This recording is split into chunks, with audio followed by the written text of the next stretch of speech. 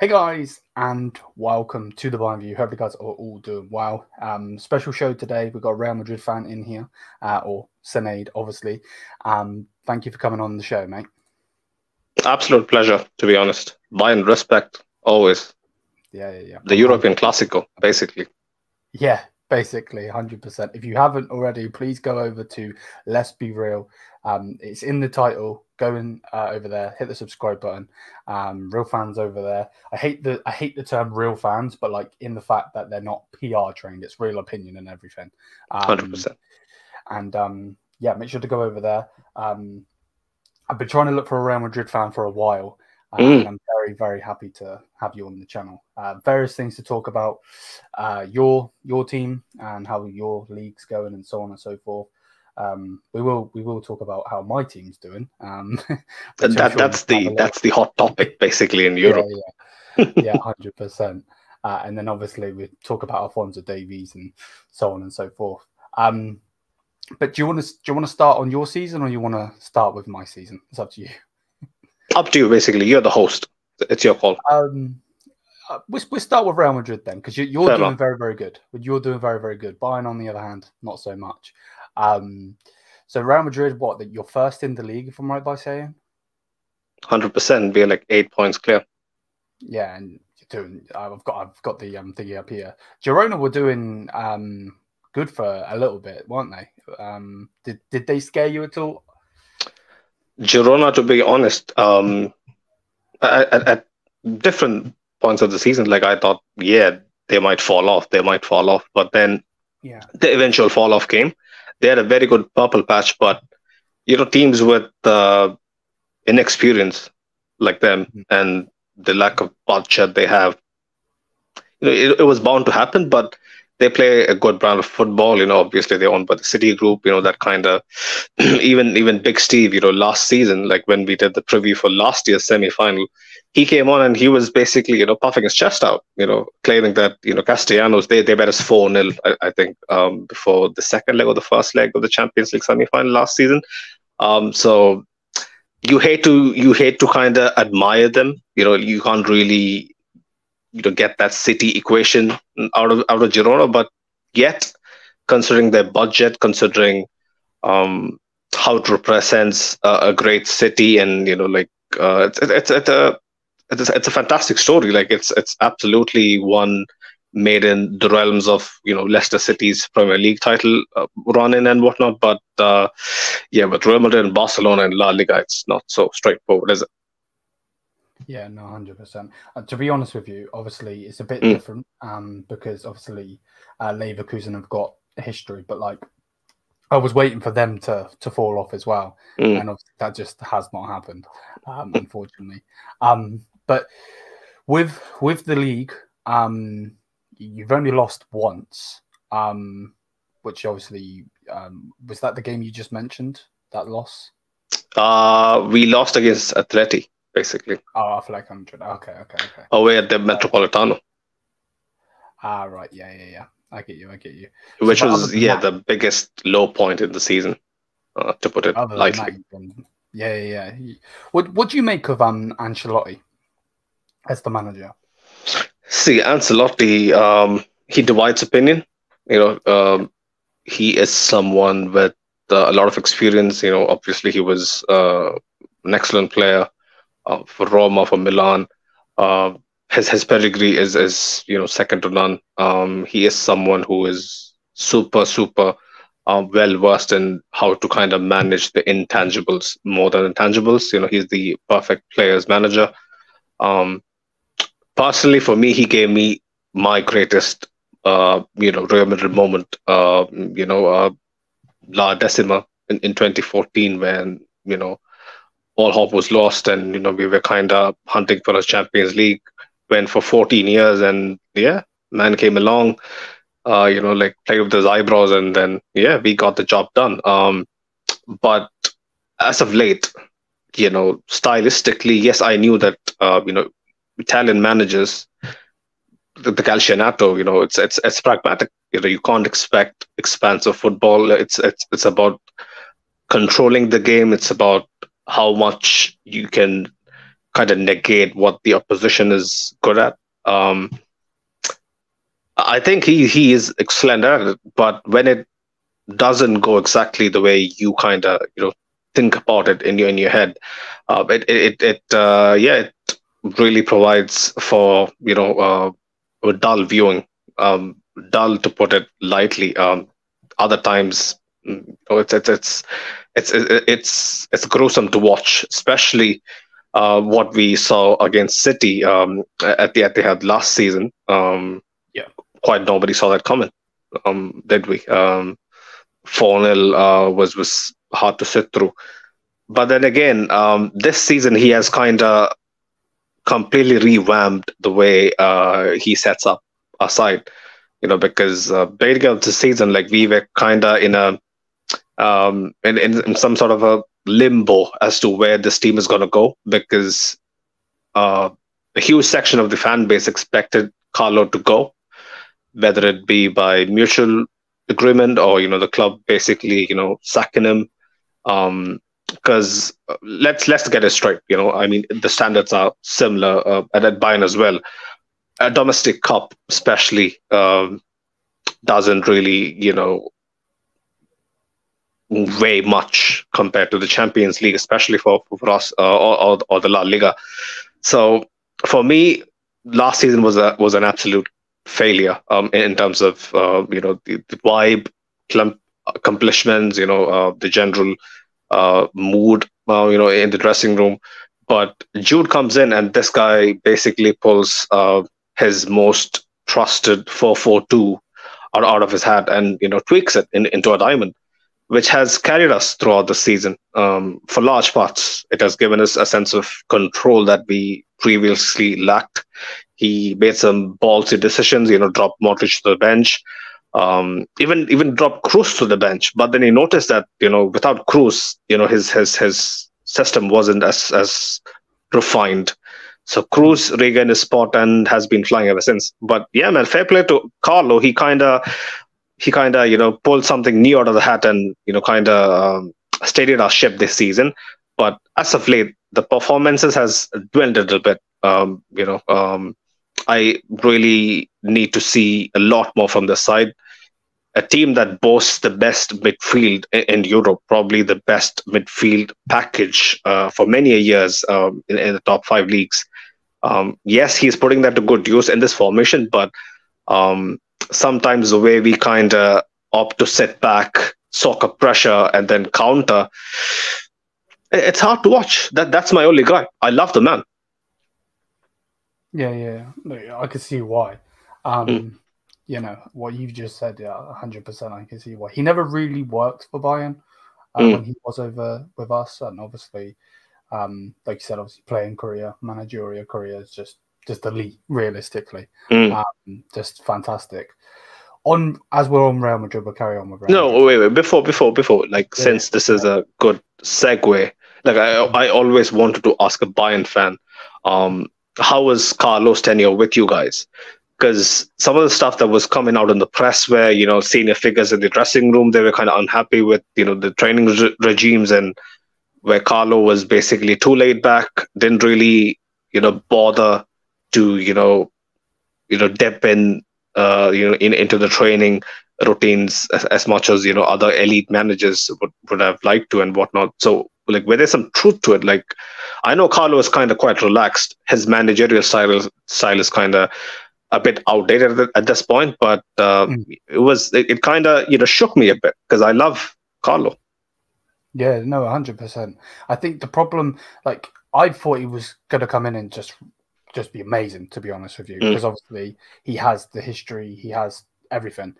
But I don't know what it is. I think you have to be a Bayern Munich manager, and obviously I have no clue how to be a manager. I'm not trying to be like that, but you have to feed into our higher ups, because our higher ups seem to, with Hansi Flick, for instance, as well. Hansi Flick again won us everything, but they seem to not like the higher.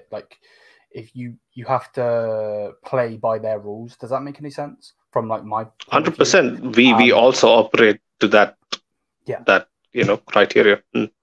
And then it just yeah, it just didn't work, of course. And then obviously he got sacked. But I think I don't know. I'm same with him and Pep Guardiola. I hate that they both didn't actually work as the Bayern Munich manager. Now, obviously, you know, winning the league is winning the league. We've done it 11 years in a row. Obviously, it's going to be broken now because of Thomas Tuchel, which we can talk about later.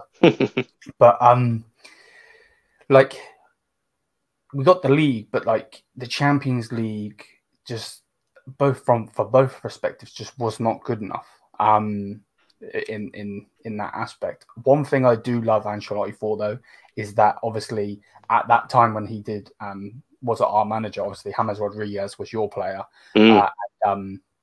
wasn't working for whatever reason over in Spain, and then he brought him over, and I loved James Rodriguez when he came over to Bayern Munich. I thought he was brilliant. Generally. Baller. Yeah, absolute baller. And then obviously there's the link, obviously, when he went to Everton, which again, still don't understand why he went there, but he did. He obviously brought him there as well. So, yeah, absolute baller. On that, though, while we are talking about James Rodriguez, why do you think he actually didn't work for you guys? It's basically the evolution of the modern game. You know, the lack of a role, a specific role for a 10 to thrive in our formations, you know, which used to be predominant throughout his tenure, and you know, a few years on after. Even the 4-3-3 really doesn't work to James's strengths. He can really slot in at the right wing spot, but he isn't as effective as he is, you know, playing behind like a double striker top. But people tried him, you know, even Zidane tried to kind of, you know, play him as an 8, but he doesn't really have the defensive qualities, does he? He can ping the ball with you know, enormous effectiveness, you know, especially with his left foot. Can score the long range bangers and whatnot. But yeah, James as a whole is a kind of an enigma. We all know what he possesses. You know, the talent, his IQ is top notch. But yeah, man, like most pure number 10s, like if you see even for Arsenal, Odegaard, it was a pure number 10 coming through the ranks.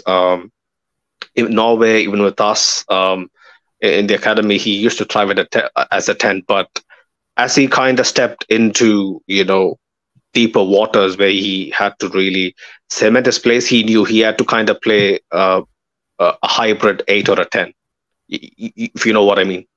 Yeah. And I guess to be fair, with that team at that time, that team was ridiculous.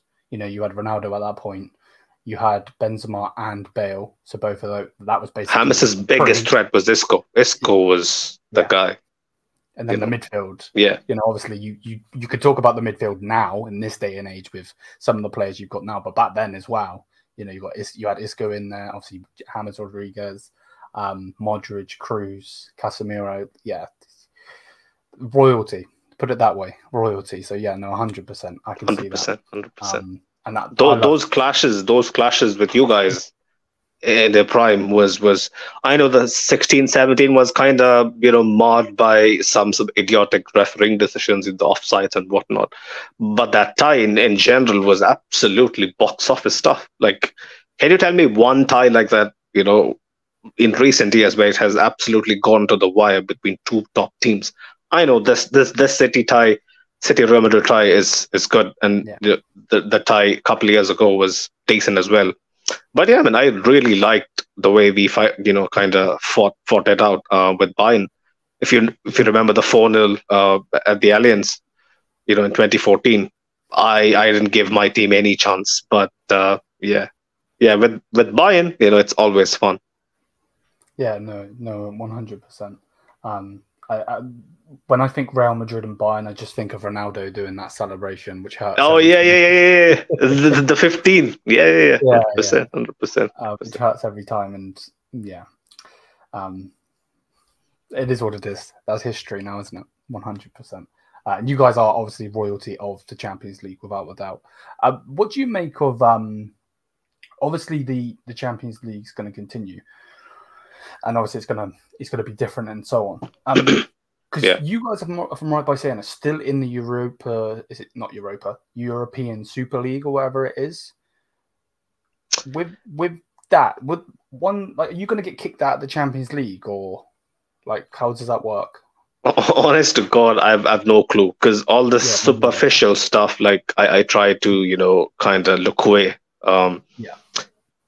Apparently, they really want to push this through and create a Super League that rivals the Champions League. But initially, the backlash was there, and then they kind of revamped the idea where there was relegation, promotion, and whatnot, and even some of the lesser sides would also get to play. But then again, like, I understand UEFA really isn't really they aren't really saints, are they? No, they have a huge record of basically blatantly taking money of clubs, taking money of the sponsors. They really are an institution that really prides in feeding themselves. First and foremost. But the European Super League, man, if it goes on the floors, the amount of hatred, like we really don't have any at the moment. Like it's gonna double, triple over the course of its existence. Like, people are gonna absolutely hate us to the absolute hell, man. Like we should really, like, I'll be honest, we as fans, it's hard to kind of digest that. Some people are pro Perez in the sense that they get the sentiment, like it would really amp up our revenues. We wouldn't have to be at the mercy of UEFA basically granting us what we deserve and whatnot. But then again, like, I feel like how transparent are its eligibility criteria, so to speak, gonna be. Can we see like a Porto 2004 Champions League win in the European Super League? To be honest, at this point, I don't see it. No, it'd have to be built, wouldn't it, over a certain amount of seasons every single time for them to even get close. And just deep it to get the credibility that the Champions League already has, despite it being a corrupt organization and whatnot. The credibility matters, right? Like the European Super League, if you put to the TV channels and whatnot, like, they would accept it, but the people wouldn't be too keen to buy into it. But I guess maybe, I don't know, man, like football basically, it speaks, right? Like more than Yeah, no, I'm with you on that one.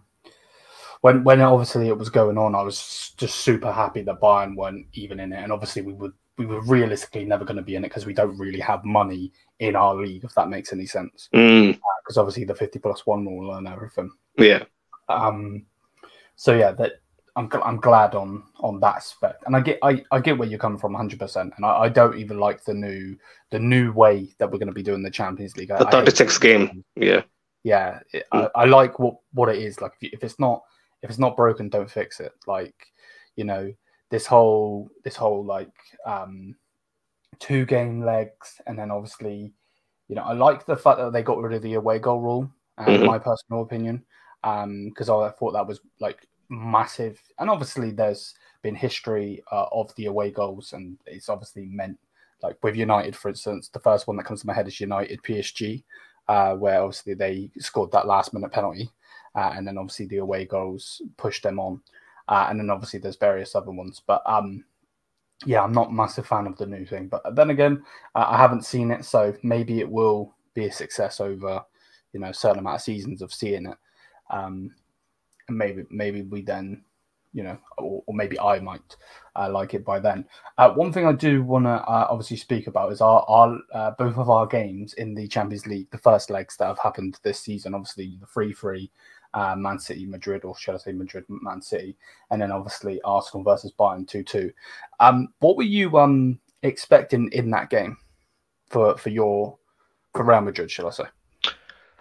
I see some of our people in the chat, and they'll know very well what I kind of thought about the entire tie, like when it got announced, and what I demanded of my team, especially if we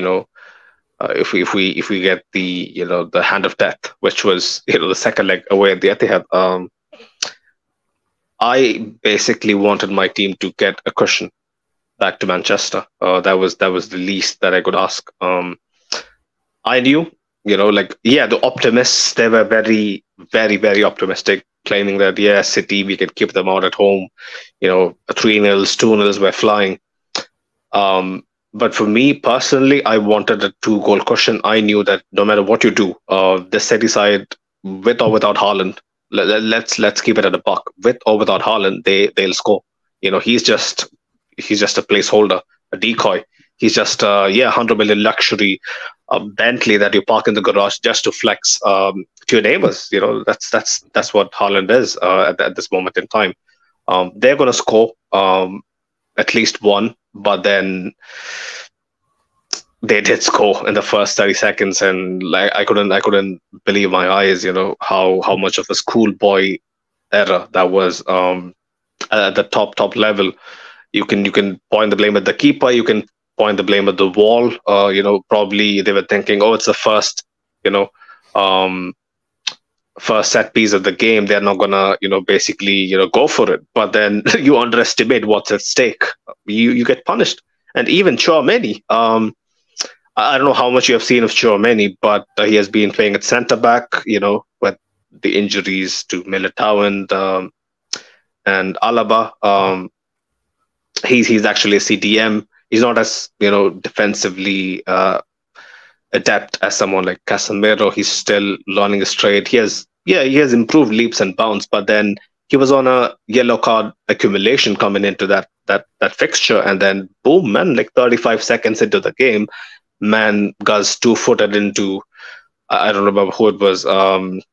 Was it Bernardo? Was it I don't remember, but man basically goes 2-footed into a tackle 20-30 seconds into the game, and then he's suspended for the second leg. So from then on in, I lost my head watching the game.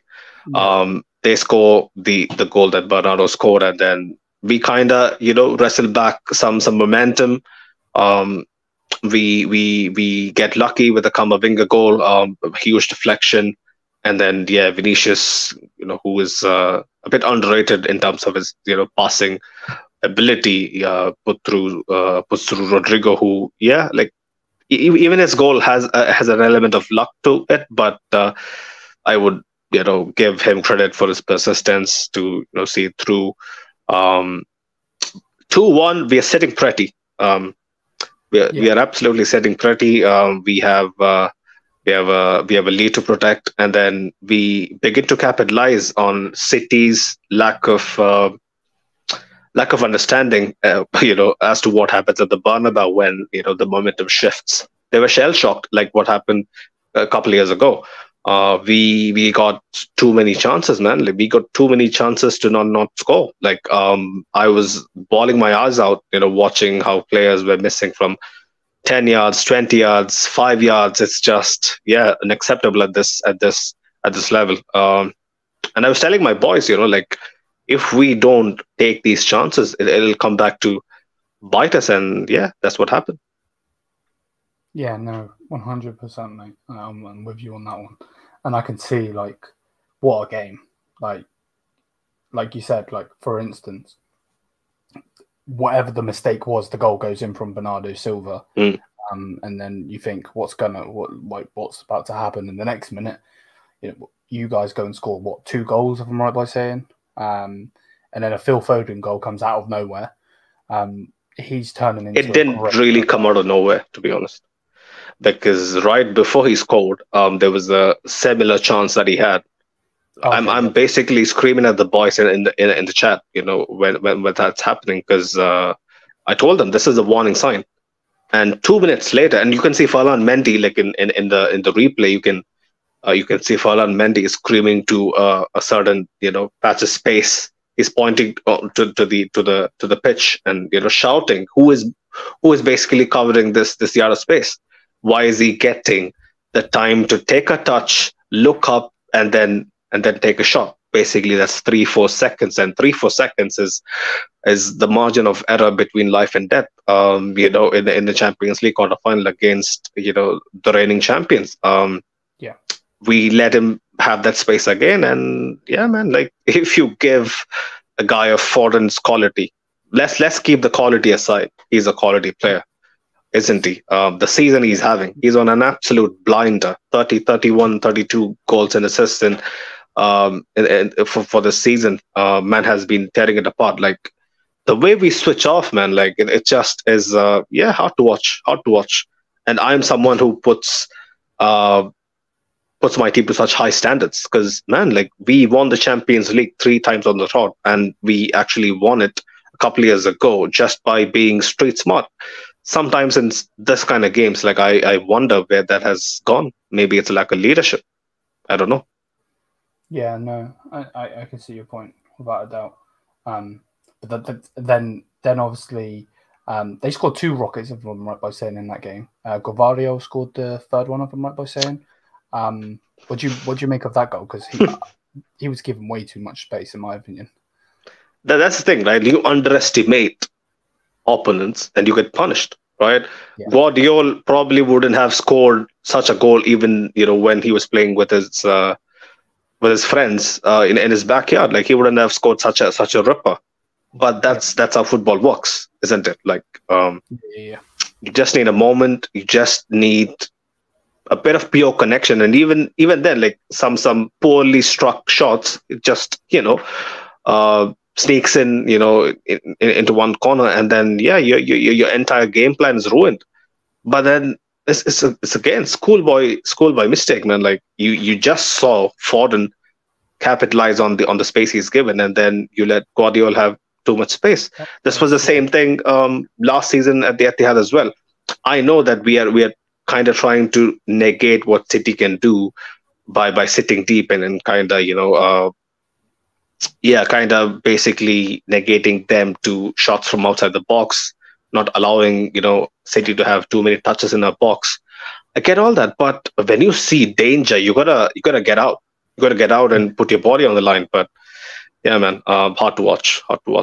Guardiola absolutely dunked on us. Yeah, most definitely. And I guess when you give someone too much space, that's at times you're going to get caught with that shot. And then obviously you went on to get the draw 3-3 with a brilliant shot from Valverde, or finish Valverde, shall I say? Obviously from a Bayern perspective, I feel like he is really, really underrated, Valverde. Do you feel the same as your player? He's so multifaceted that people really can't hone in praise on one aspect of his game. Me personally, as a fan, like I really want him to be a lot more clinical with his overall shot placement or shot conversion. Like I don't want his shots to always fly in. Like you can't expect guys like Frank Lampard's anymore, because the game is not about that.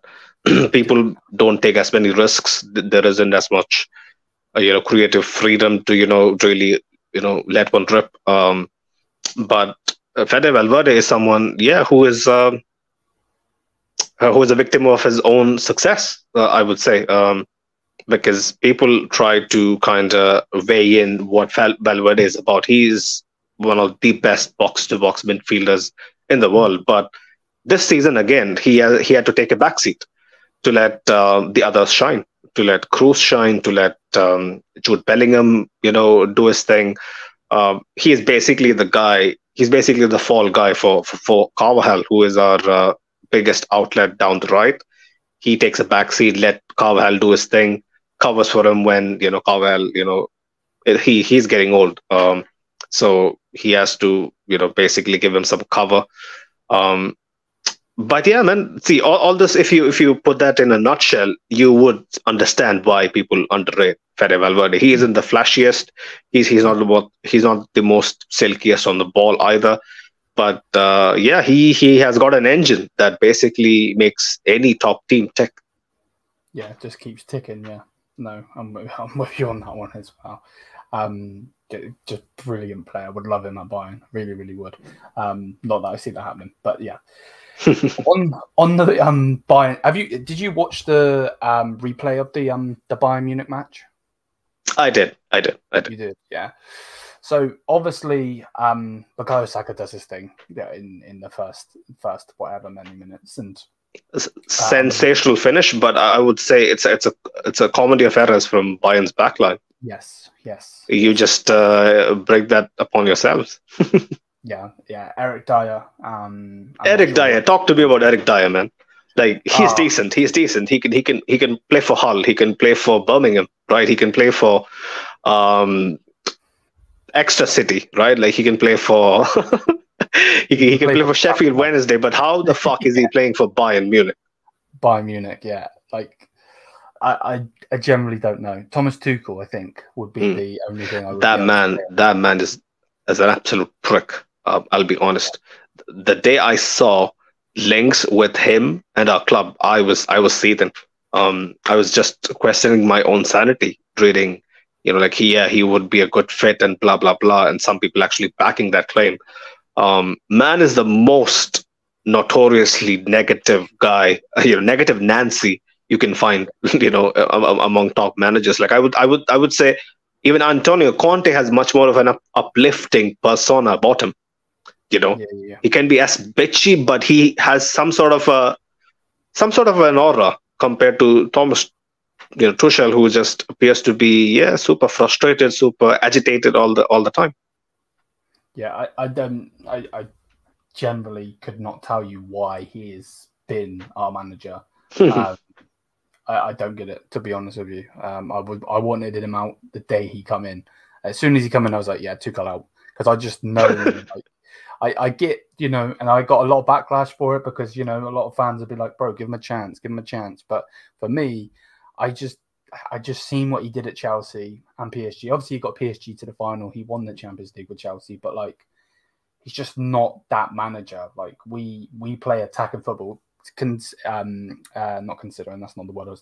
It'll be the same with you guys. Obviously, you guys, you don't just defend. You don't defend for your life and get the win. You guys attack. And, goals galore. Where, Bayern have scored like 70 odd goals, I think, this season. So we're still scoring a ridiculous amount of goals with him. But if you give us like a brilliant attacking manager, we could score even more, So it's... My question is, would you take Klopp? Klopp, for me, no. Just because I think his roots are so deeply into Borussia Dortmund. So that would be why no. Ability-wise, he's brilliant, an absolutely brilliant manager. I think realistically he should go for the Germany job. I know Julian Nagelsmann got the Germany job, but I think he would be brilliant for that Germany job. But who would you take at Bayern though? I'm not sure. I'm really, really not sure. Xabi Alonso was obviously the guy that they were looking at. And he wants to stay at Bayer Leverkusen. And I actually want to pose that question to you. With him staying at Leverkusen, there is I believe, a release clause for 2025. Do you believe or think he will go to Real Madrid? I mean, all the signs point to that narrative, because Ancelotti is. Sorry to interrupt you. He could literally go to Bayern and Liverpool right now. That's what's making me think that. Yeah, carry on. Sorry. Yeah, 100%, man. Like that's the whole point, right? Like, because Bayern and Liverpool are two top jobs, and the reason why he would be sticking around is probably because Papa Perez rang him up and told him like you have a better team to step into. You can really. He would do the PR talk. Perez, he would tell him that plying your trade for another season testing your waters out with your own Leverkusen team. Let's not get it twisted. This is his team, right? Like he has completely imprinted his philosophy, his playing style on this Leverkusen side, who has finally not gone back to the Leverkusen days. They can really do something special in Europe as well. So yeah, man. Like I think the Bernabeu job is kind of prime for him. But then again, Ancelotti, in my opinion, is going to be perfect. I was talking about this the other day. I think it was at the post match of the City leg, of City first leg. And I was actually kind of pondering upon how it would be if Xabi Alonso was the guy who was receiving Mbappe into the first team, and how it would pan out. And I wondered, like, yes, it looks a perfect marriage on equation on paper, but then you go back and look at what happened between Zidane and Gareth Bale. It didn't really, work out between them. There was a huge clash of egos. So Carlo wouldn't let that happen, which leads me to believe, at least for the immediate future, which is the next 2 years, Carlo is fine. But then after that, you never know. But how long is Xabi Alonso going to wait? That's also, a big question. Yeah, no, I agree. I did want to ask you about Mbappe, but while we're on that topic, I agree with you. I think Ancelotti could tame that ego of Mbappe a little bit, where he could make it work with. It's not just his ego, mate. His mom, his dad. Yeah, right. Yeah. The whole entourage needs to be tamed.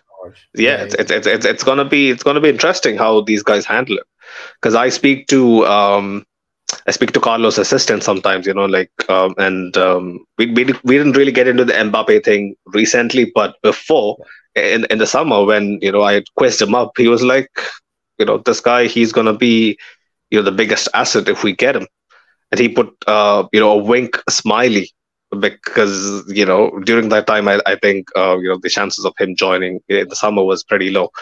Then I knew these guys are basically all prepped up to fit him into the equation from the get-go, and when someone like Carlos' assistant is so confident, how can I not be, right? Like, these guys have been there before, done this before.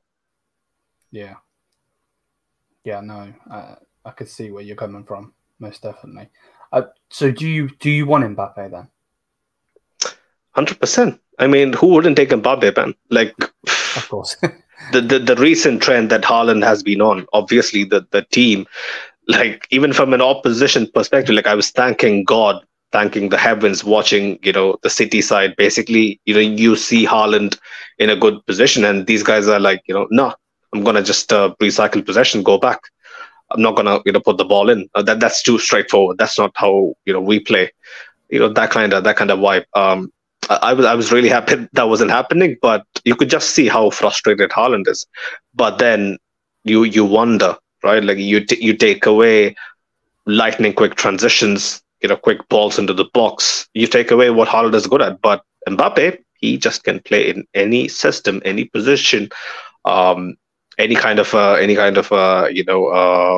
alternative role, even that you can that you ask of him. Mbappe is supremely talented. He's so much more versatile than Haaland, and I feel like he'll basically come out on top.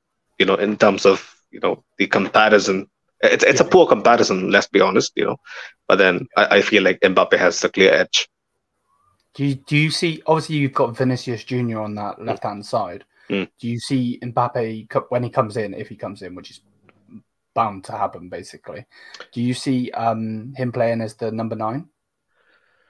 Mbappe has prior experience, playing down the middle.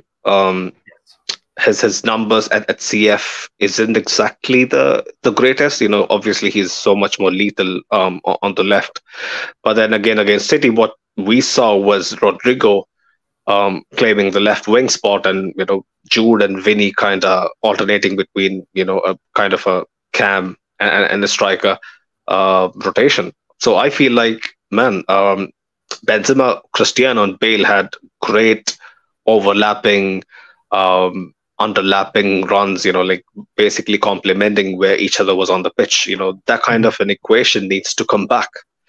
People needs to put their egos aside and play for the betterment of this of the team. And Mbappe, whether he's put on the right or the left or down the middle, starting positions shouldn't matter in my opinion, because we need to take complete advantage of what Rodrigo, Vini, and Mbappe can bring to the side. And I feel like Carlo has all the tools at his disposal to unleash them. And if they do click, I pray for you guys, especially especially Europe. Definitely, especially with the squad we've got right now. Maybe the 2013 squad or 2020 squad, maybe we might have a little bit. That was an insane assembly of top talents. Robin. I used to have a soft spot for the Holland team of the late 2000s, and Arjen Robben, man, different breed. Different man. I agree. He's the guy that got me into the club. So I agree without a doubt. I do want to get your opinions. Obviously, I want to talk about Alphonso Davies. That's one of the main topics for me to talk about. But what would be your predictions for the Arsenal game in the second leg? Obviously, it's 2-2. Obviously, all of their fans are saying that they got robbed because of that penalty. I'd have watched that. What really happened for the pen incident? For the pen, So Neuer has come out. I think he's dipped his leg a little bit, and then I think Saka's gone into his leg. Okay. And then obviously fallen down, and they're asking for a penalty in the last, because it was literally the last minute of the game. And then the referees run off and then blown the whistle. They seem to, like, he put his finger to his ear and everything with the VAR thing, but it doesn't seem like they VAR'd it at all. So what did you reckon happened? Like, was it an obvious? I don't think it was. I don't think it was. It is split. Of course, if that happens, if it's vice versa, and it's. Have you seen decisions like that being given? Is my question. Yes. Yeah. In the Premier League, Arsenal have got those before, and actually, I think actually from Bukayo as well. So I can see why they want the penalty. For me, I don't think it necessarily is a penalty, but the penalty call. We had another penalty call that the referee didn't want to give, where it was the handball, Gabriel. So basically, their goalkeeper kicked it to Gabriel, which he actually took the goal kick. But then Gabriel's touched the ball with his hand to then go and take it again. And the referee didn't want to give it because it's a schoolboy error, which I generally don't understand. Like, that's a Champions League final. You have, like, anything, actually. It doesn't even have to be a final. You have to give those as a penalty. But yeah, what would be your opinion on the second leg? For Bayern, right? Yeah, for Bayern, yeah. So I see. This is going off what I saw in the highlights, right? So like, I wouldn't have the in-depth knowledge of watching them week in, week out, and how the intricacies are between the players, and apart from Konrad Laimer, I think I have a pretty good grasp on the rest of your starting 11 against Arsenal at the Emirates.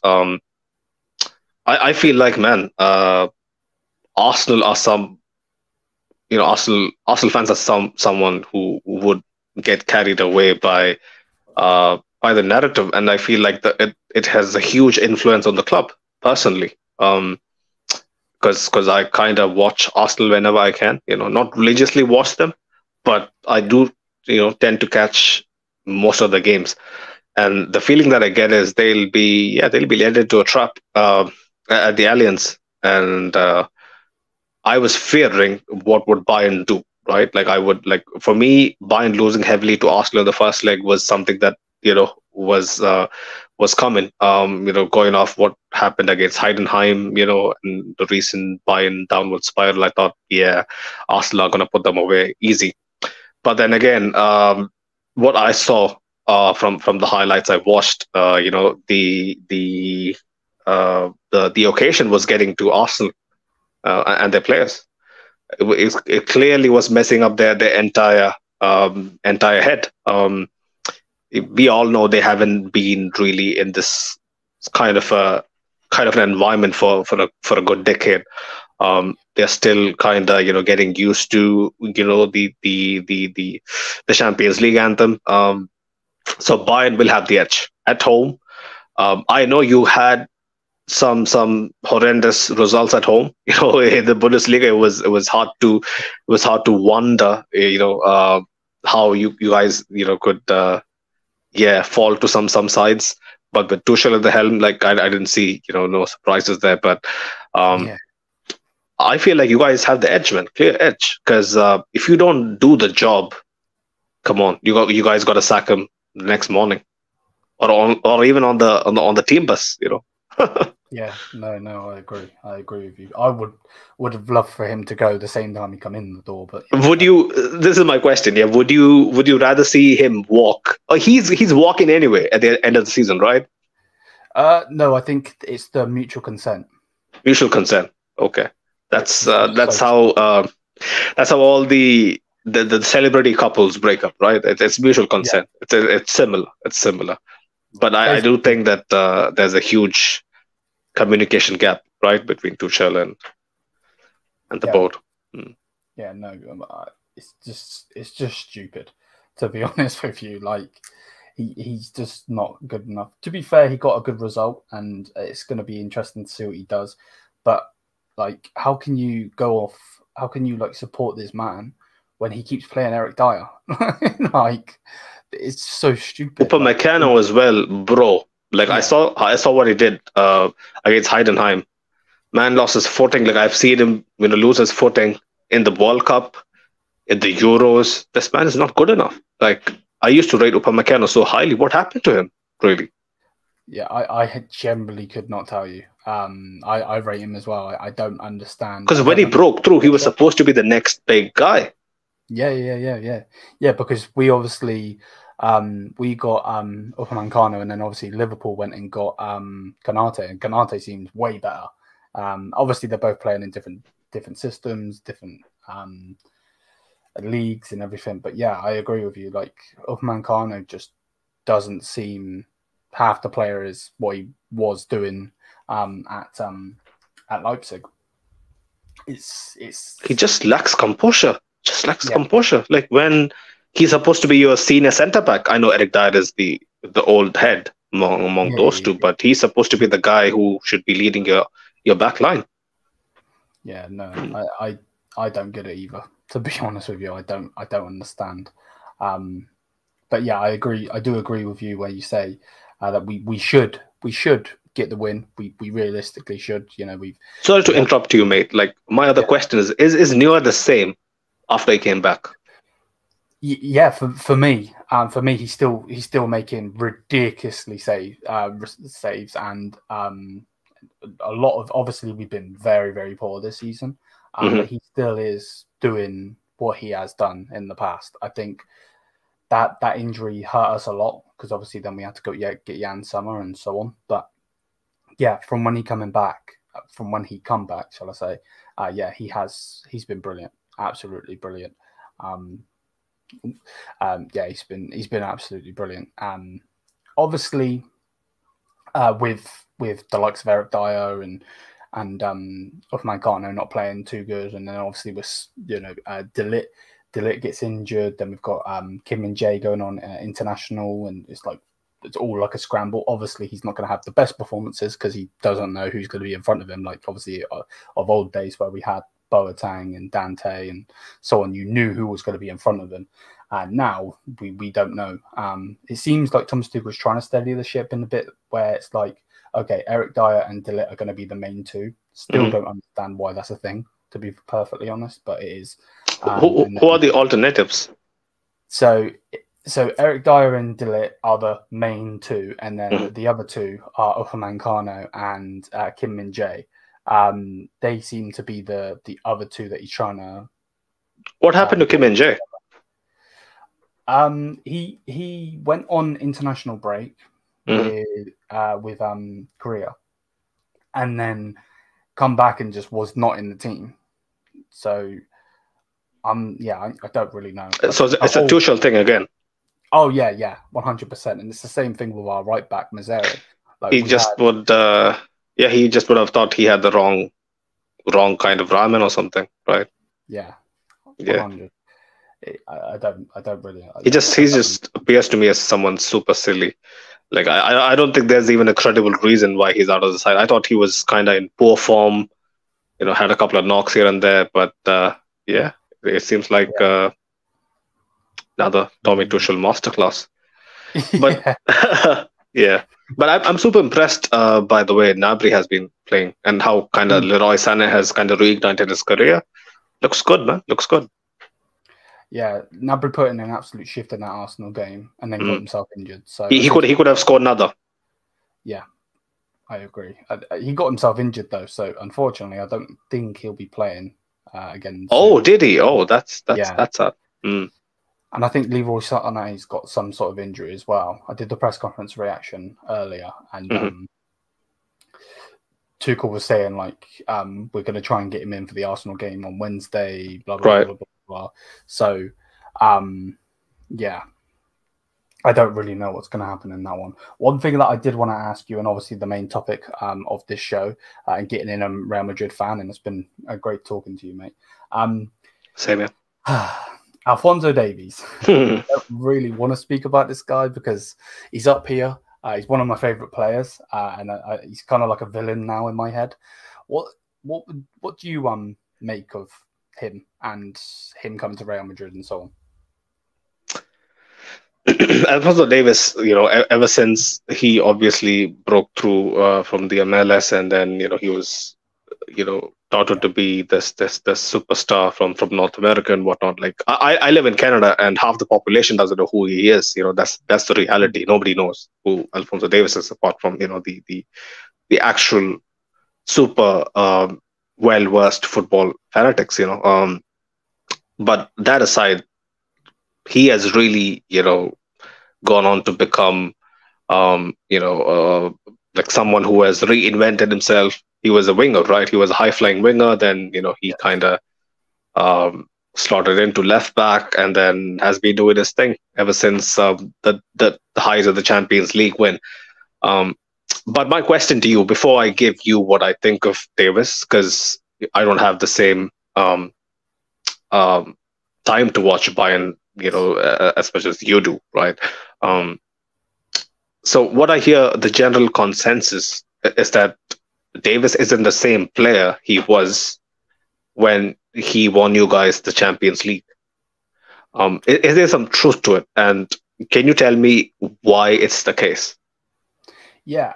So obviously 2020, he was one of the main reasons we won that. Obviously Lewandowski was banging in the goals left, right, and centre, but he, going up on the wing, cutting the ball in, so on and so forth, and he was absolutely electric.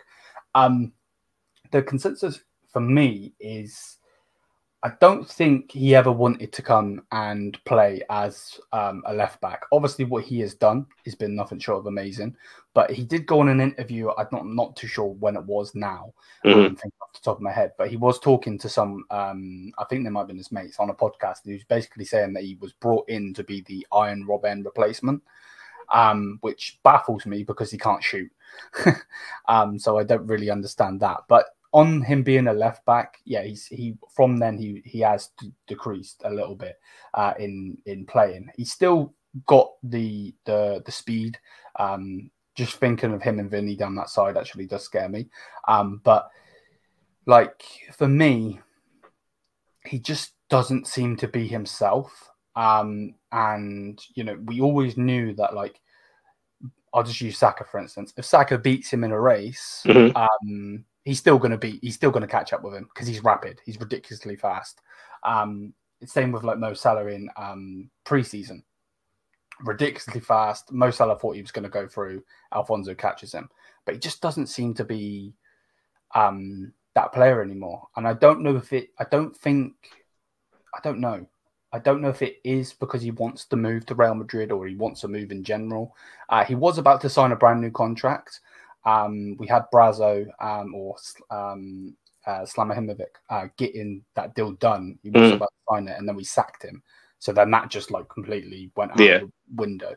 And then ever since, it's just been him going to Real Madrid. Like there's, he was in a press conference not so long ago for Canada, and he didn't want to answer any questions through transfers, which I understand. You know, you're on international break, but you know, he could literally dead the whole Real Madrid thing, just saying I'm staying with Bayern or I'm going, and there wouldn't be the speculation.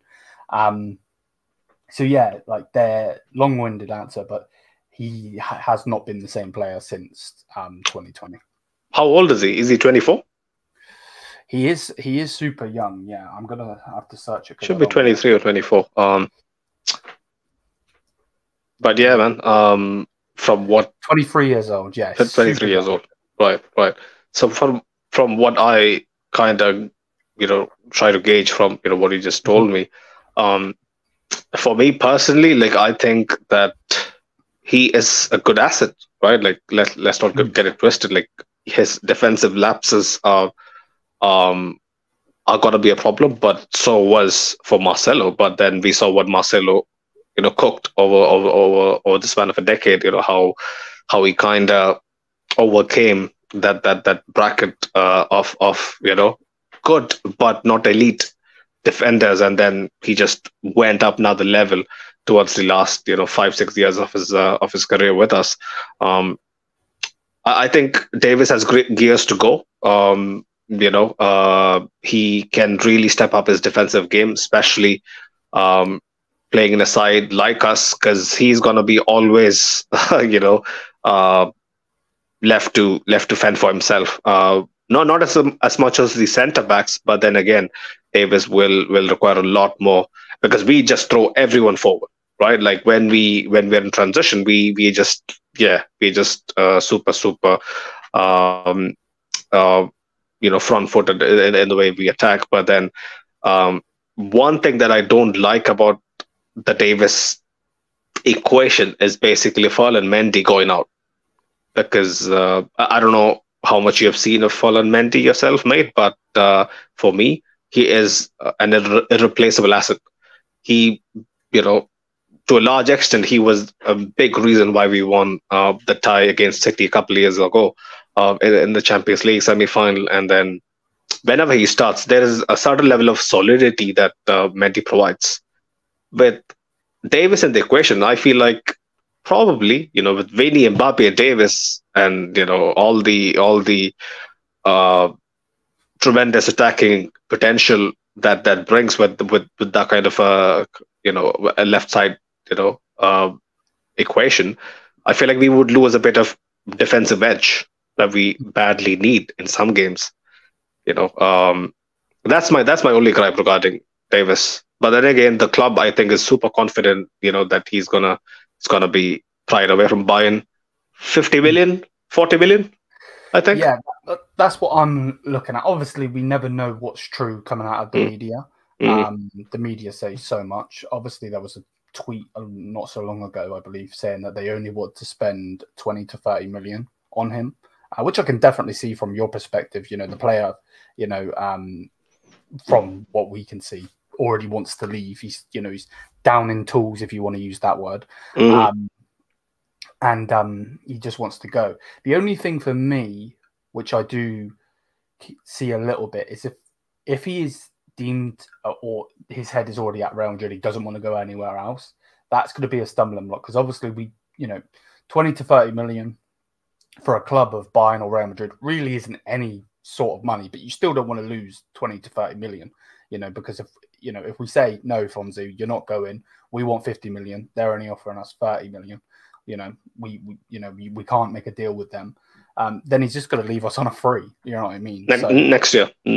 Yeah, literally. So hopefully we can strike a deal. Obviously, I thought they were going to keep Lewandowski the whole way and let him go on a free. They didn't. They got a good price for him. So hopefully we can get a good price. But Bayern I never really, in recent years, not been very good at selling players. So yeah. I agree. I haven't really seen Bayern profit off people very well. My question is, like, are you okay with Davies leaving, like, do you think that's going to be a significant loss to your system?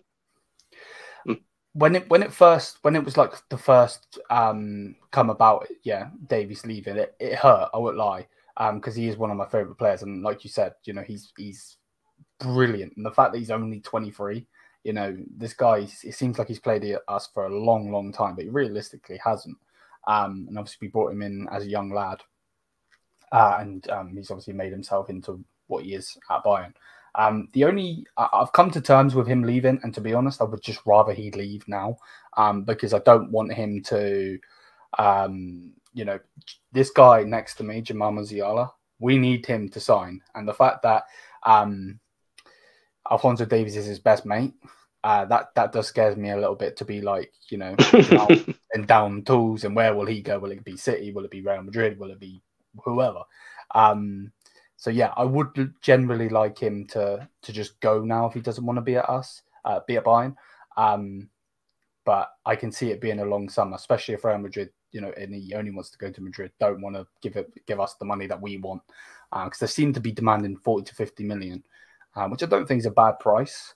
And Real Madrid obviously have the money, but yeah, it's going to be 40, 50 million is it's going to be interesting, because the way Perez kind of handles things, right? Like it really, because he would just drag this all summer, right?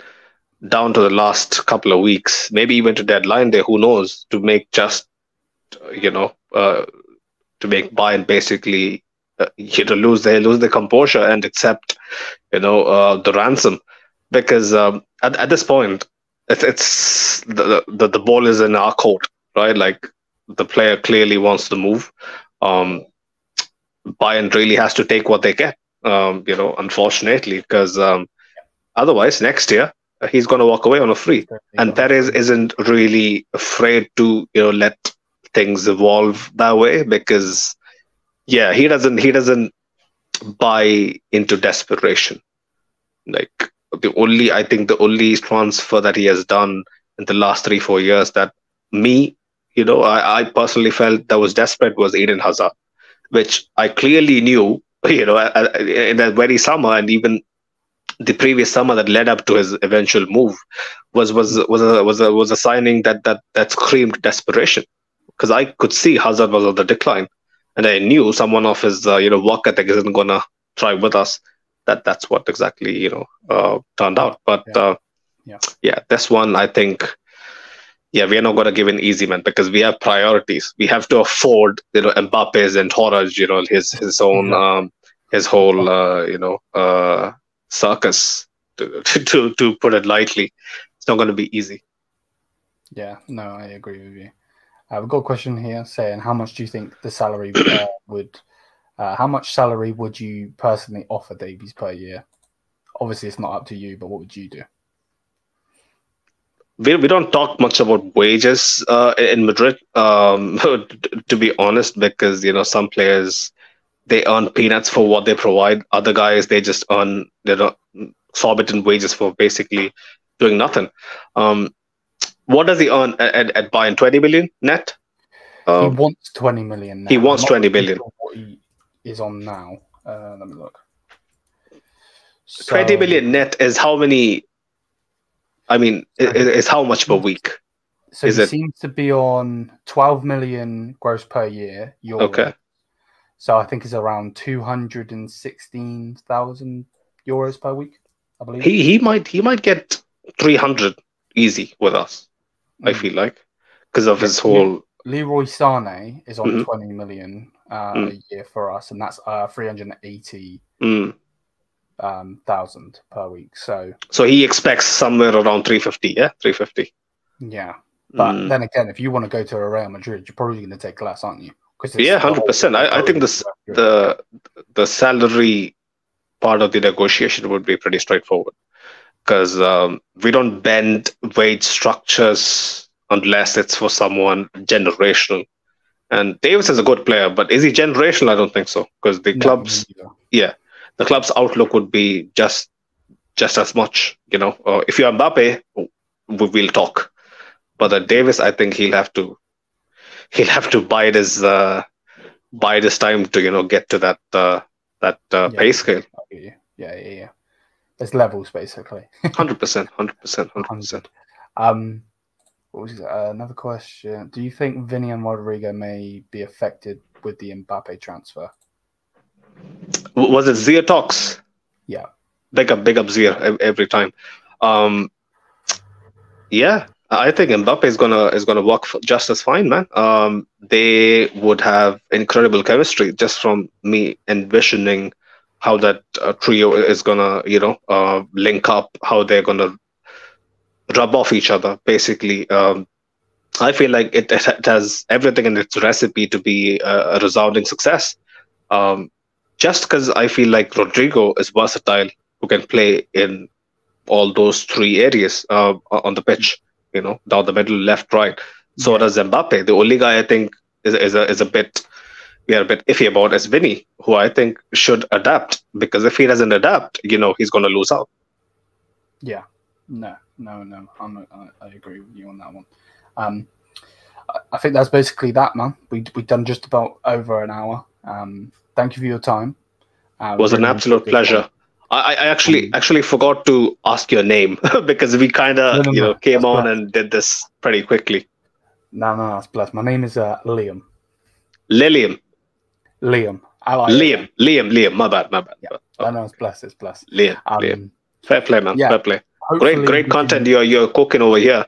How long have you been doing this for? Like only about 2 years. 2 years, yeah. So around the same time we kind of, started things off. It's nice to finally come across someone who supports Bayern, because I'm telling you, there's too much Arsenal bloat, on YouTube.